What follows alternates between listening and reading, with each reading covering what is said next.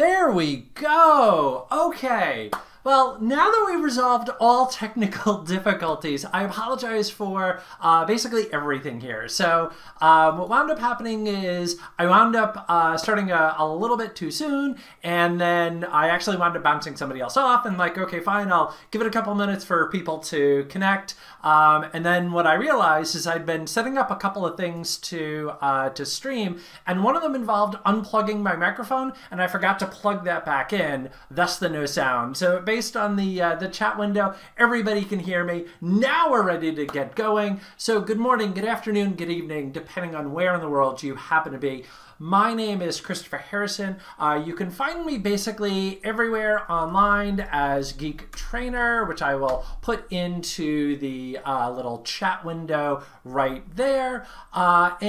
Basically my role these days is to help students get up and running on Azure and to talk about a lot of, well, just kind of cool things that we've got going on inside of Azure. And so today, what I want to talk about is one of my favorite things, which is cognitive services, and in particular, computer vision. Now, one thing that I want to highlight before we get going here is the fact that cognitive services are basically a whole host of different products and so forth that are available to you to be able to quickly incorporate AI into your applications.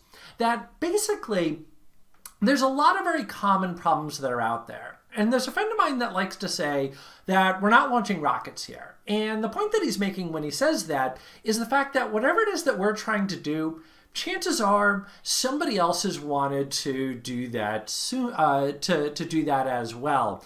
And so instead of going off and creating our own thing, let's use something else that somebody else has already built. And this is where cog services or cognitive services comes into play, is that these are a whole bunch of services that help us solve some of the most challenging yet most common problems in the AI, in the ML space. So for example, one of the most common things that we're looking to do is to extract information from an image. We might be looking for text, we might be looking for a description, things like that. Or we might be looking for the ability to convert from text to speech or from speech to text. Now, in theory, it's possible to go off and start creating your own models to do this. And that's all well and good, and you could do that, but it's really difficult. So let's not do that. And instead, let's take advantage of the tools that really, really smart people have already built for us. That, for example, one of the services that I've used quite a bit of has been under language here is language understanding, natural language understanding, or specifically our little service called Lewis. And I've actually worked a fair bit with the Lewis team, and they basically do nothing but eat, sleep, and breathe natural language processing. This is what they do. And I don't think I could create something that's better than what they've done. So instead, I'm going to use theirs rather than going off and trying to create my own. And so the service that we want to take a look at today is a little thing known as computer vision.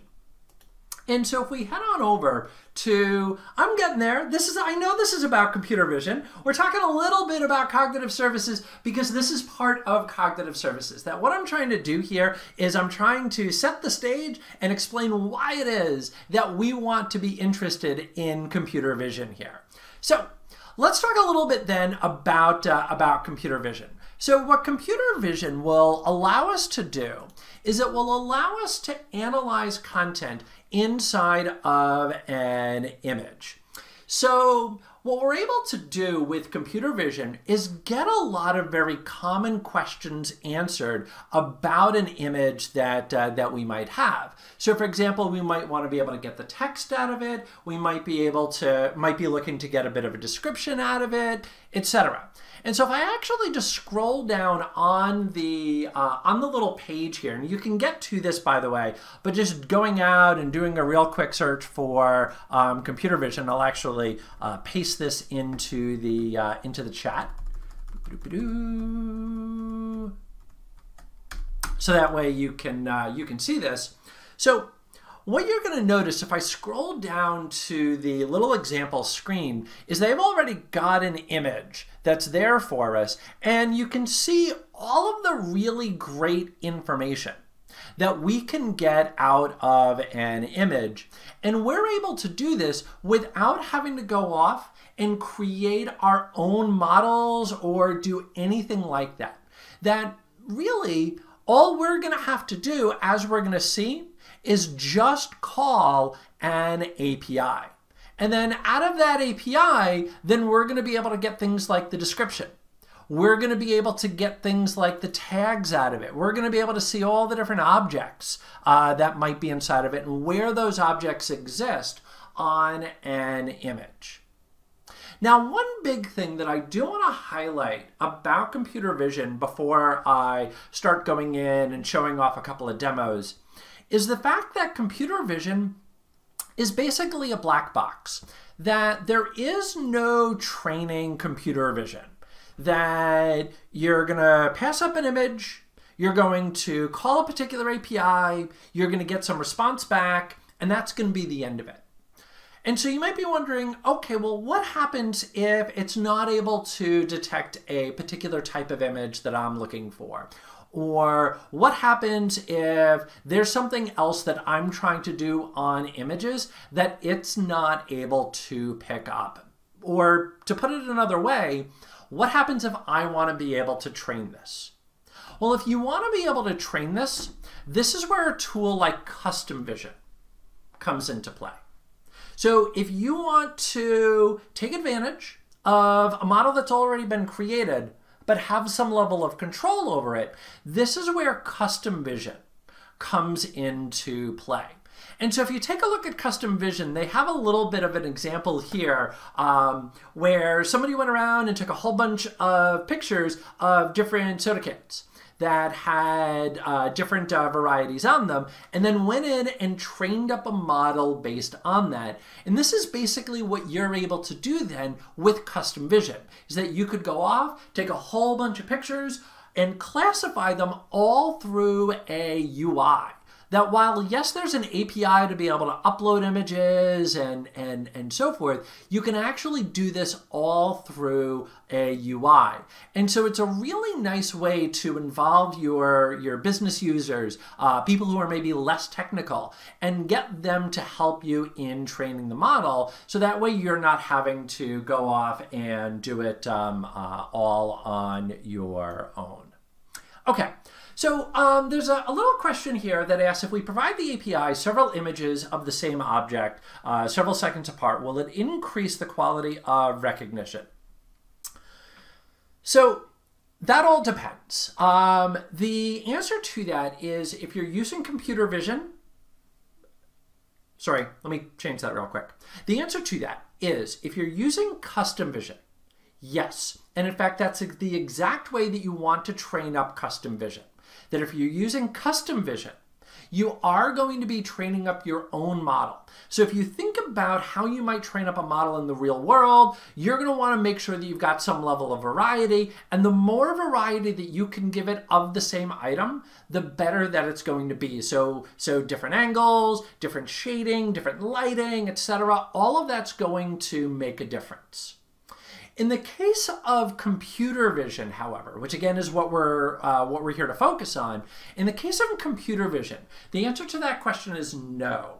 That with computer vision, this is a pre-trained model. It's a black box. We're not, unfortunately, going to be able to train it. And so you will then have a little bit of a trade-off. If you're looking for generic information out of an object, computer vision is exactly what it is that you're looking for. And if you're looking for like a little bit of a workflow here, always, always, always start with computer vision. See if it will do what you're looking for. That you'll notice, like if I click on Satya Nadella here, you'll notice that will actually give me a lot of great information out of it. And I want to highlight this little spot right here.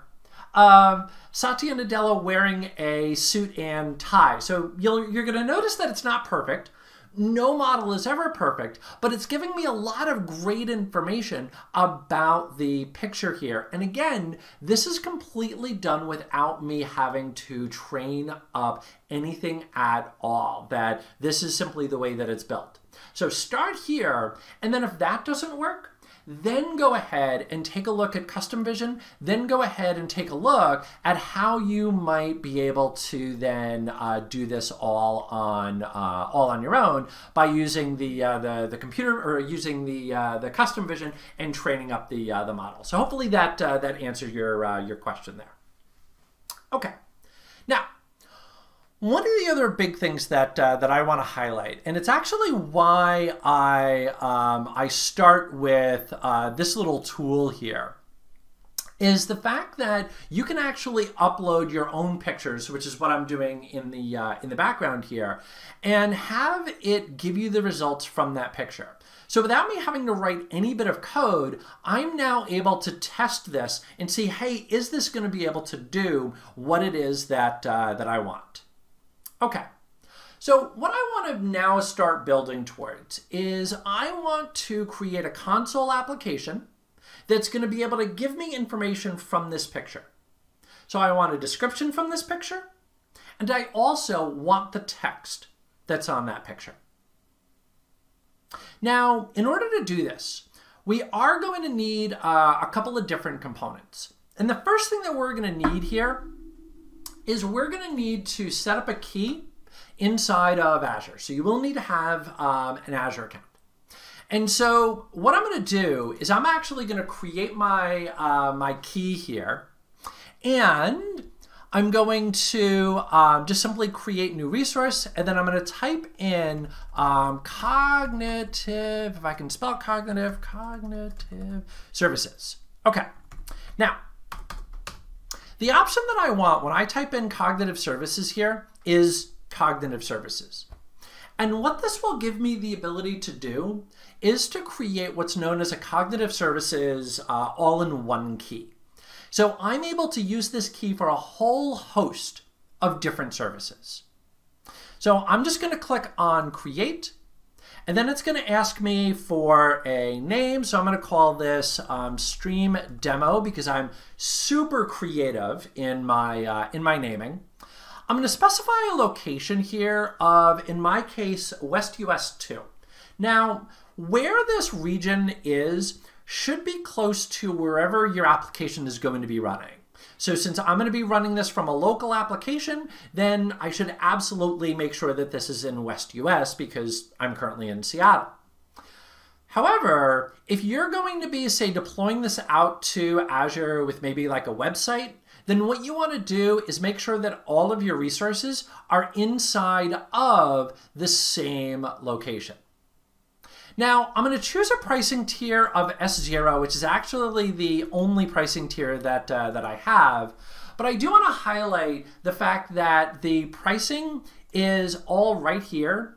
And so you're going to notice that on the quote-unquote most expensive end here, which would be if you're making fewer than 1 million transactions, it's $1 US per 1,000 transactions.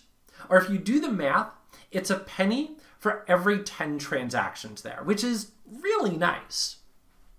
Okay, so let me come back over here to create. I'm going to create a brand new resource group. Again, I'm very creative in my naming here. I'm going to click on OK.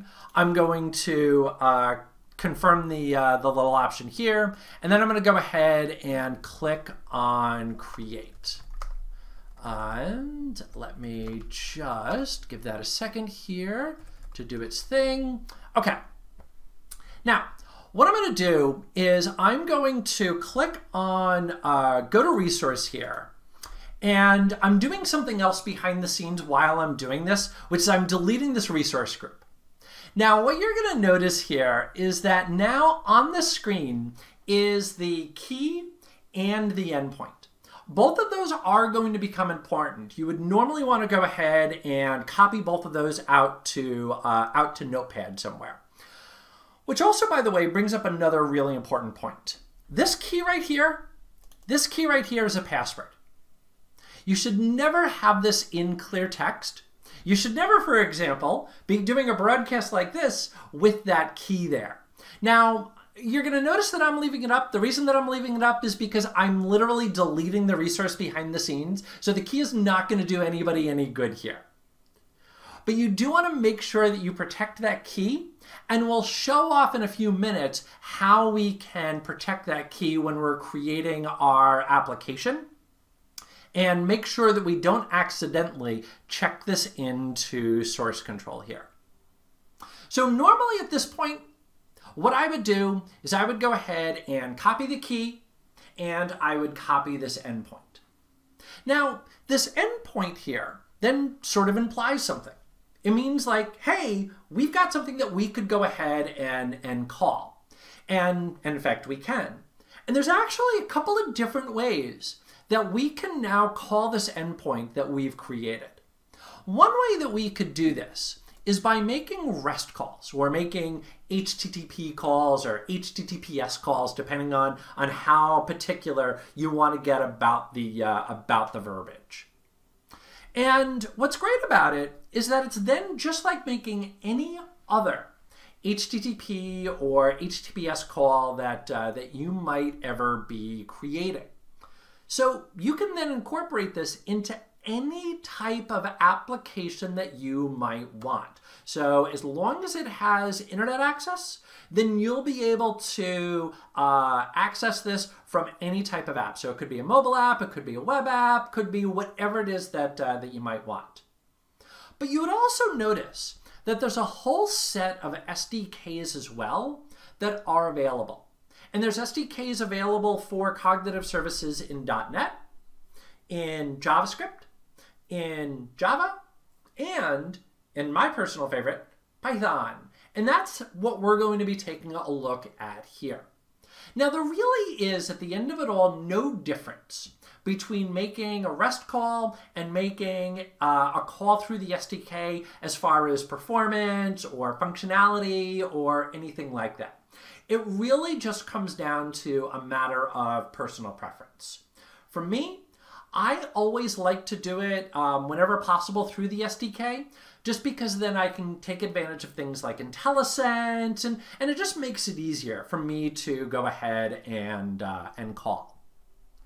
Now, the example that I'm going to be working through is actually going to start, let me refresh my page here, with this little GitHub repository that I went ahead and set up. So let me go ahead and share this out. And what you could do if you decide, hey, I want to follow along behind the scenes, or maybe I want to go check this out later on, is you can go ahead and clone this repository.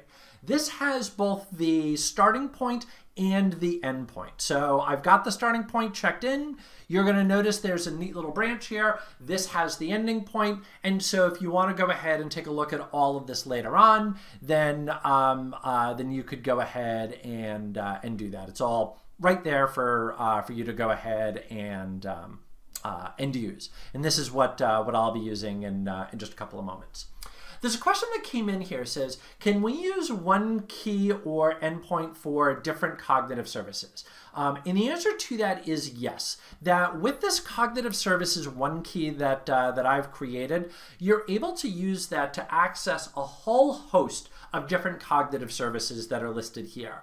There are a couple that it doesn't work for. Off the top of my head, I know that it doesn't work for Q&A Maker, and there's like one or two others that unfortunately I just can't can't remember that it doesn't work for, but it works for almost all of them. And so that makes it really nice to be able to just make your life a little bit easier. Same endpoint, same key, multiple services. You don't need to run around and create different items.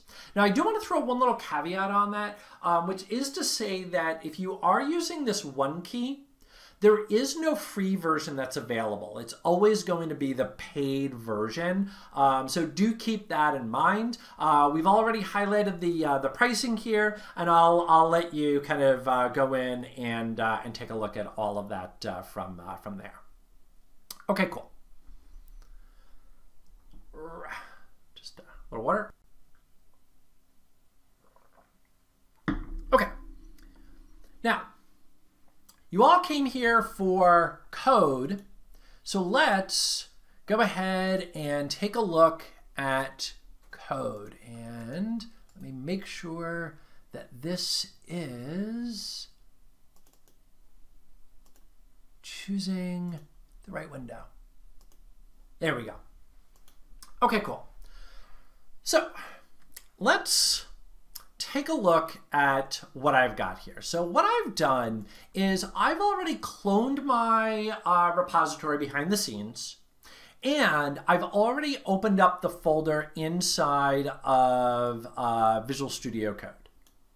So now what I want to do is I want to walk through the normal main steps that you would use if you're going to be using these APIs. And so the first thing that you're going to want to do is to install a couple of different Python packages. Now, the two that are actually really important up here are computer vision, which is going to give us the SDK that we're going to be using. That's a little bit too big. There we go. So we've got computer vision. That's going to give us the SDK. And then we're also going to use this little helper called .env. And what .env will do for us is it will allow us to store key value pairs inside of a separate file. So that way we don't accidentally check them into source control, which we always want to make sure that we don't do that. And so we'll actually go in and create a little file to store all of those values. Now, what I'm going to do here is I'm going to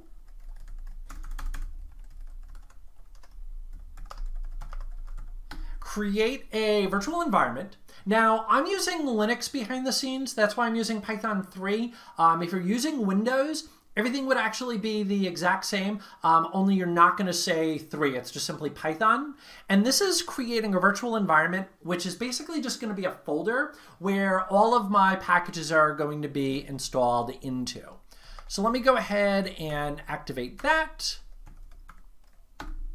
And then let me go ahead and do my installation. There we go. Whoops. Okay. Now, while that's doing its little thing in the background here, and it actually installed all pretty quick, I do want to highlight the fact that over here on my browser,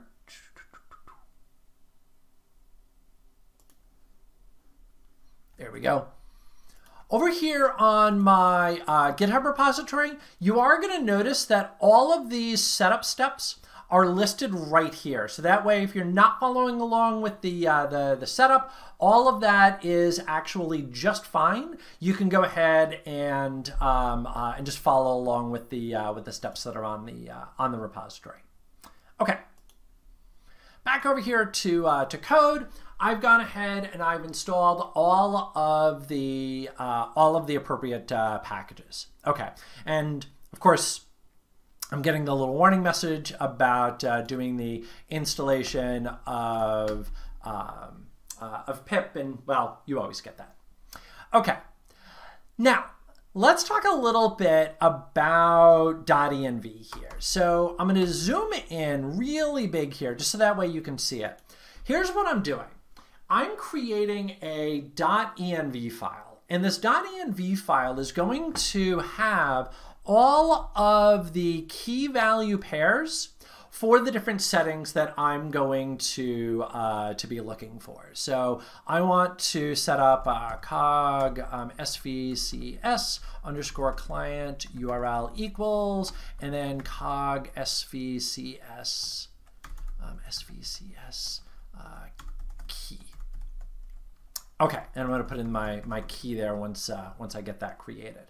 Now, what you're going to notice is that I'm going to set that client URL to be that endpoint, and then I'm actually going to paste in the key behind the scenes. I'm actually going to do that off screen, so that way that's not going to be displayed out. Now, you might be wondering at this point, well, why in the world are you spending all of this time talking about .env? And the reason for that is because so many people check keys and passwords and other things into GitHub, and I really do like to always show off best practices. So because of that fact, I want to make sure that that I'm always walking through the best practices there, because I don't want anybody to be making mistakes and checking things in when they shouldn't. Okay. Now, behind the scenes, I've already set up the key inside of .env, so no, I'm not going to open that file back up again for obvious reasons. So now let's go ahead and start coding, and I'm going to build this out from scratch here. So I'm going to say console.py, which already exists. There we go. And let's go ahead and start writing some code. Let's grab everything that we want. So I'm going to grab OS, which I'm going to need to read in system variables. I'm going to go grab from .env import load .env. I'm not sure why that's not showing up on my IntelliSense, but that's all right. And then I'm going to go ahead and grab from the Azure libraries two big items. The first is going to be the computer vision client, and this is going to be the endpoint that we're going to be using. And then I'm also going to go grab the import my credentials object. Okay, so those are all the classes that I'm going to need. I'm going to now go grab all the values from my .env by saying load.env. And now I'm going to go ahead and set up my system variables. So I want to go grab the key, and I'm going to do that by saying os.get env, and then this is going to be our cog svcs key. And then I'm going to go ahead and say my endpoint equals os get env, and then my cog svcs client URL. Okay. So that's that key and that URL that we saw a couple of minutes ago inside of our browser window. That's now what I'm pulling in right here. And I'm going to use this, first of all, inside of a credential.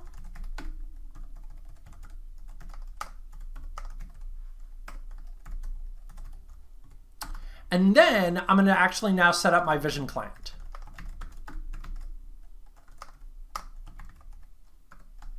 And this wants my endpoint and then that credential. Okay, now all of this is really boilerplate. So what I've done here is I've grabbed all my values from .env. I've gone ahead and read in my now environmental variables. And then I've set up the credential. This is basically that password that's now going to allow me access to Cognitive Services. And then I've set up my client. This is now going to allow me to make my calls. The client wants to know the endpoint, and it wants to know that key. I've now got all of that set up, and now I'm ready to start making some calls. And this is where a tool like Visual Studio really shines, because now you're going to notice that I get an IntelliSense. And now I can start to see all of the different things that are available to me inside of this cognitive service. So you'll notice that I've got things like analyze image. You'll notice that I've got things like describe image. And all of those are really the operations that we saw a couple of minutes ago inside of the browser. So if I bring the browser back up here, where are you? Where are you?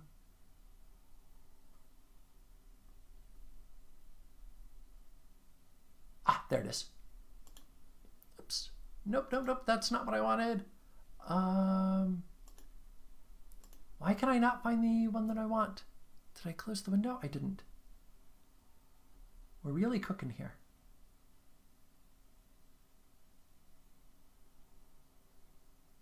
Okay, I do not know why it's not showing up inside of my stream tool. That's funny. Okay, in any event, what should have happened, what I should have been able to do, is open up the browser window that shows off Cognitive Services. And what you'll notice on that little sample screen that I was showing you earlier is that all of the operations that we're able to call are all right there on that screen. And so I really like using that actually as a dev tool, that if I'm ever not sure about what properties or values or otherwise are available to me, then I can actually just go back to that little screen and then see what the JSON result is, because it's that JSON result that's now going to show me everything that, that I have here. So if I come back over here to the client, one of the things that you're going to notice is that I've got the option to describe an image, or let Cognitive Services describe the image. And I can do this by either passing up a URL, or if I have a stream, then I can just go ahead and pass up the stream. And fortunately, Python actually gives us a very nice little helper tool to go grab a stream. So what I'm going to do is I'm going to say with open, and then I'll say my sample.jpg, and then I'm going to specify RB, R for read, and then B for bytes, as image. So now I've got a stream. And now I can pass that stream into this client. And this is, you know, yet another great advantage to using the SDK here, is that the SDK can now meet me where I'm at. I'm already using Python. I'm already here in the file system. I've got a stream. Let me just, you know, send this up here. And so that's exactly what's going to happen here, is I'm going to say description. Oops. There we go, equals, and then I'm going to say my client, and then I'm going to say describe image in stream, and then I'm just going to pass in that stream right there. And then I'm just going to do what we would typically do on a demo, is I'm just going to print out what we got so that way we can see where we are. So let's go ahead and save this, and let's come back down here. Let me clear this out, and then now let me go ahead and Python 3, and then let's run that little console.py. Okay, so now what this is doing behind the scenes is it's actually uploading that image that we saw earlier and getting Cognitive Services to describe that for us. So what you're going to notice is here is that result. So you'll notice, for example, that it's giving us a whole bunch of different tags. We're also going to notice that it's going to give us back a collection of possible captions here. Now I'm going to start off by taking a look at the tags here. Let's go ahead and say for tag in description tags. And then let's go ahead and print out each tag that's inside of there. We'll go ahead and rerun this. And now there's all of the tags, and all of these are generated by computer vision. So it's looking at that image and going, hey, these are all the different things that I see. So it's picking out a couple of colors, it's picking out the fact there are people there, it detects the fact that it's a sign, it detects the fact that there's a building, and you're also going to notice again that this is always going to be a bit imperfect, that it's picking up things like traffic, And if we go take a look here, there really isn't necessarily traffic, but you can start to see why it might think that just based on the other things that are going on inside of that image.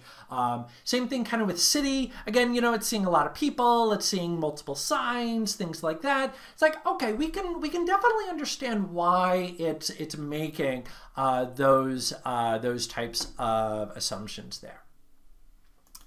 Now, one other very big thing that we can do with computer vision is we could also get this to describe our image. If you're a web developer, one of the biggest things that you want to make sure that you do whenever you have an image on a web page is provide alt text for that. And part of that is for those who are vision impaired, because when they go to your page and there's an image there, the screen reader is then going to read out whatever is on that image. So we want to make sure that there's something that the screen reader can work with. On top of that, for SEO, if your crawler is coming along and it sees, oh, look, there's an image, then we want to make sure that we can describe that image. So then that way, when somebody goes in and they do a search, it's searching based on everything that's on the page. It's not going to be able to index your image otherwise. Now, in a perfect world, every image that you put on the page is going to have human-generated alt text. Failing that, though, we can get a machine to do it. So let's go ahead and get some possible alt text here. So let's go ahead and say print. I'm just going to put it right down here, and I'll say my description. And then it's actually a collection of captions. It's possible there might be multiple. In my case, I know there's only one, so I'm just going to grab that one. But let's go ahead and grab that, and then we'll go ahead and say text, and we'll just print that out. And let's go ahead and run that. Give that just a moment. While that's doing its thing in the background, I do want to highlight that if you do have questions along the way, by all means, feel free to ask. I can absolutely answer questions as I go here. Okay, so now what you're going to notice down here at the very bottom is there is that alt text that it picked up. So there's the description, there's the caption that it's now come up with of a sign in front of a building. Okay, again, not perfect, but this absolutely could fall under the category of good enough. One other very big thing that we're able to do is to actually pick up text from an image. So let's come back over here and let's say result text equals, and we'll say client, and then we'll say recognize printed text. You're also going to notice that there's a recognize text, and this can actually do handwritten text if you so desire. So I'm going to say printed text in stream, and I'm going to pass up that image again. I am going to make sure that I reset the image here. So that way we go back to the beginning and we can send that back up again. Okay. You know, that's a great question. So the question is, did I pre-train this image? And the answer to that is 100% no. I've used this image a ton just as my demo, but computer vision is a black box. This is 100% just based off of what's inside of computer vision, that I did not do anything fancy or otherwise to make all of this happen. There we go. Now you're seeing the alt text down at the bottom. Okay. Cool. All right, so let's go ahead and do this. This is just going to take me a little bit of code here. Give me 1 second. For region in result text dot regions, for line in region dot lines.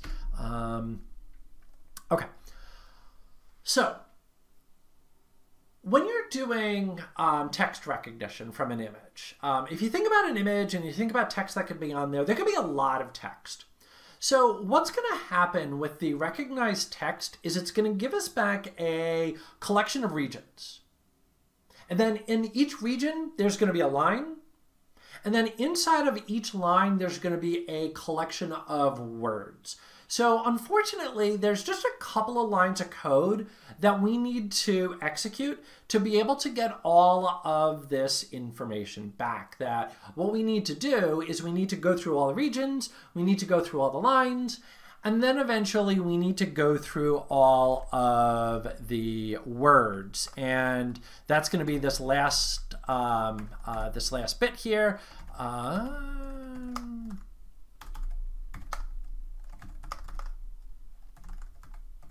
Okay, let me just, before I talk to it, let me just run my code here real quick, make sure that all that's working.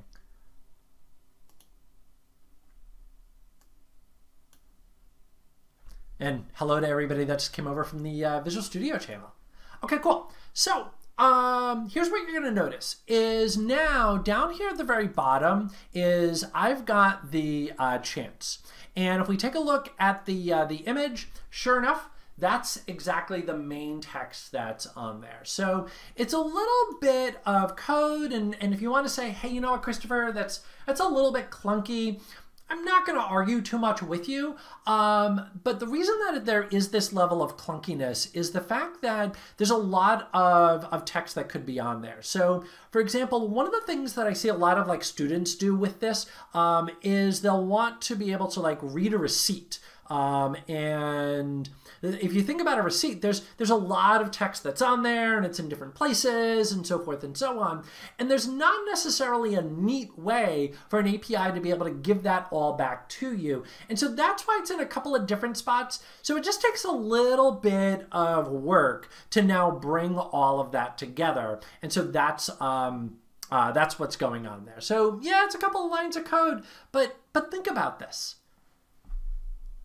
That 4 lines of code, you know, outside of the boilerplate code, and even if we count the boilerplate code here, let's just count the whole thing. All right, let's do that. I have, counting white space and comments and everything else, I have 31 lines of code.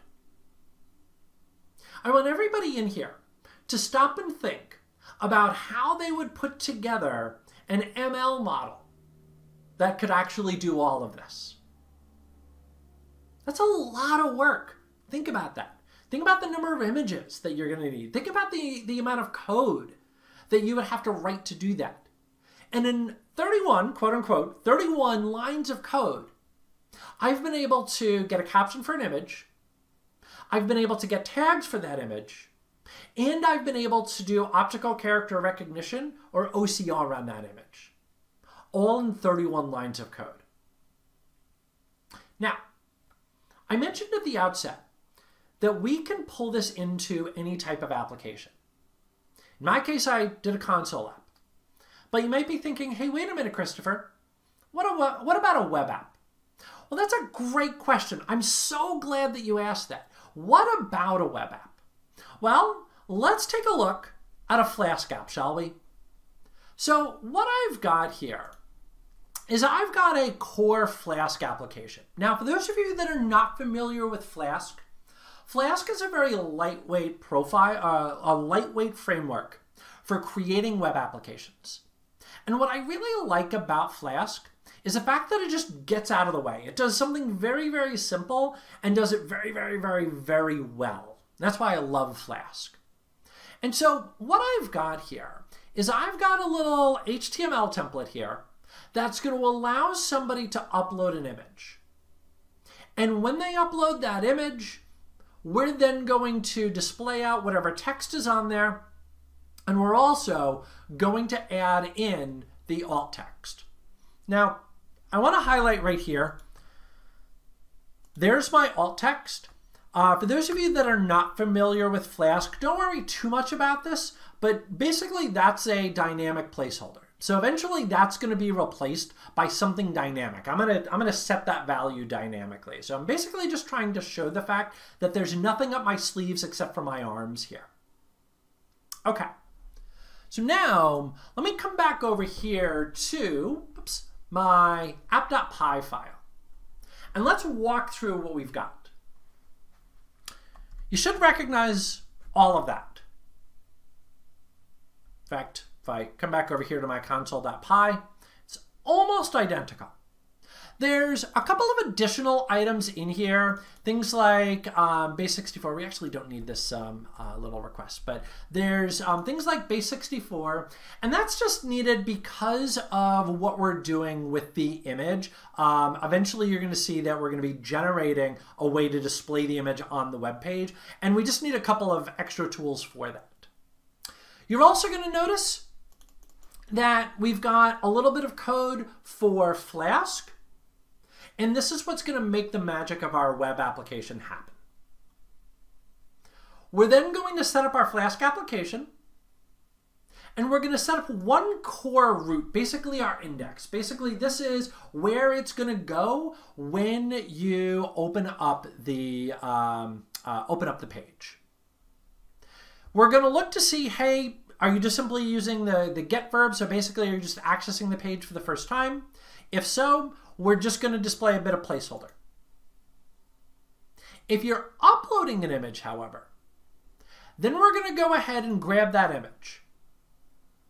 We're going to, and again, don't worry too much about this, but we're going to just generate dynamically a URL that can be used to then display the image on the page. The only reason that that code is there is strictly for my web application. So again, if you're looking at that and going, hey, you know what, Christopher, I don't get it, don't sweat that at all. That's all right. Okay, we're going to reset the image. Now, this right here is going to be the important part.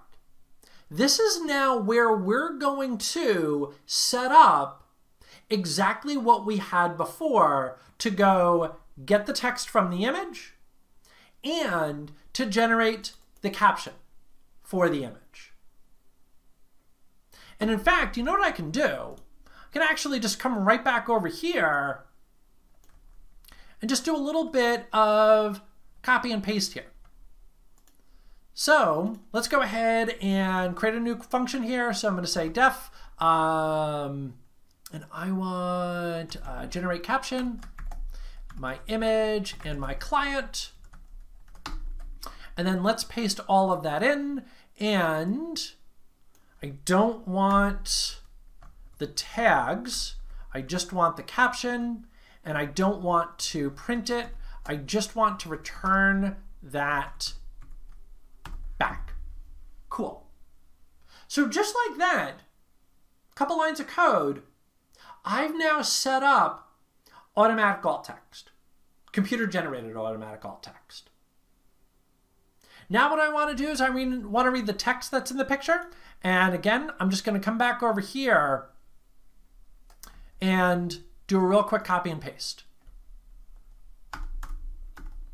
So let's say def, and I want extract text from image, the image, and my client. And then let's go ahead and do a real quick paste. And now what I want to do is just a little bit of extra work here.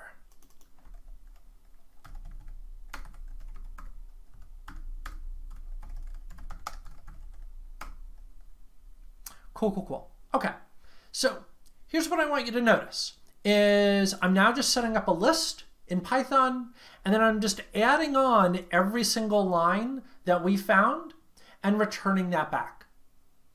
So all of this is now going to be passed into that HTML for automatic display. So let's run my application here. Flask run. And then let's go ahead and open this up. Boom. Okay. Give me 1 second here. Talk amongst yourselves. I will give you a topic.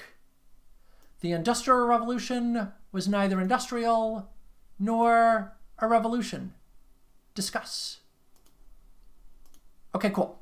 So here is our neat little web page that we've set up. And so what you're going to notice, there's a little button right here that says upload photo. I'm going to click on that. And then I'm going to go ahead and upload this photo here, hit open. And now what we should see here, if I've done my code correct, we're coding live here, so there's always a non-zero chance of failure. Looks like everything worked, so that's good. So what you're going to notice is, sure enough, it's now printing out chance, which is exactly what we saw on the image here. And then what you'll also notice, if I do a real quick F12 and I select the image, there's that alt text of a sign in front of a building. And this will work on really any image. So here's just another picture of winners from a hackathon. We'll just give this a second here to upload and to do its thing. Chugga, chugga, chugga. And, oh, I know what it is. The image is too big.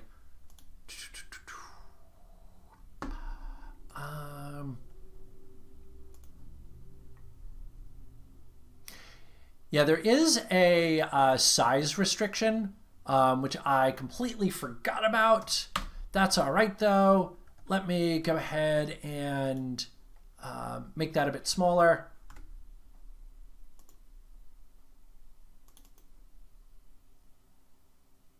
There we go. Okay, so what you're going to notice here is it's trying its best to pick up the text that's on the image, and you'll notice the automatically generated alt text, which happens to be a person in front of a red curtain. So again, you know, not perfect, but could this qualify as a good enough? If we've got nothing else, yes, absolutely. Again, for alt text, it's always best to make sure that you have a that you have human-generated alt text. It's always going to be best if you do it that way.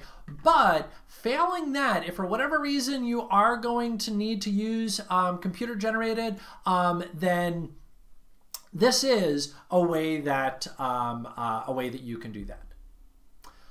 Cool. Now, let me close all of this by highlighting the fact that everything that you saw here is part of what we do with our reactor workshops. This is actually a very small portion of what's inside of the AI course. So I would definitely recommend going in, playing around with this, and seeing really more of the power of cognitive services. So if you want to do things like translation and otherwise, this will actually walk you through all of that. So you can go in and see that.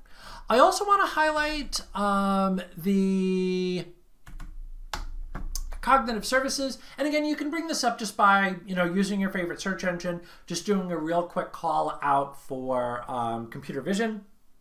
Azure, and then find this little page. And then you'll also notice that there is a free trial. So if you've never used Azure before, you can actually get a free $200 to go in and play with that. Cool. Well, with that, it is now 5 o'clock my time. That's the top of the hour. What I am now going to do is I'm going to sign off from here. However, if you do have questions, I'm very happy to answer those questions. So please feel free to keep asking questions. I'm very happy to answer. Is there an actual AI course? Yep, there is. So that's all well and good there. I thank everybody for joining today. And the last thing that I'm going to say is the best way to learn all of this is to get out and to actually start writing code. Find something that you can play around with and go check it out. Thanks again for tuning in.